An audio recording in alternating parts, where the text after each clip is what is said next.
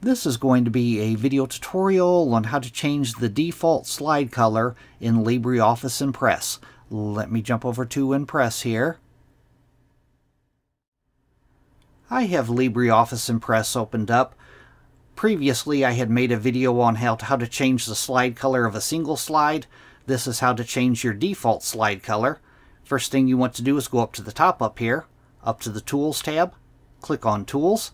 Then you want to go down to where it says Options. Click on Options.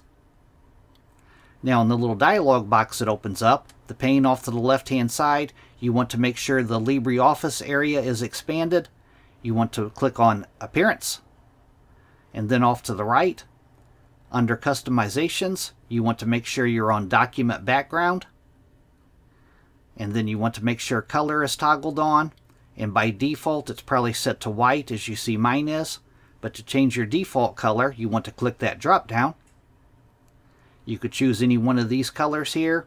You could click on Custom Color to use like an RGB color. I'm going to choose this light shade of blue here. I'm going to click on it. I'm going to go down to the bottom. I'm going to click on Apply. Then I'm going to click on OK. And as you can see, it has changed the background color of all of my slides.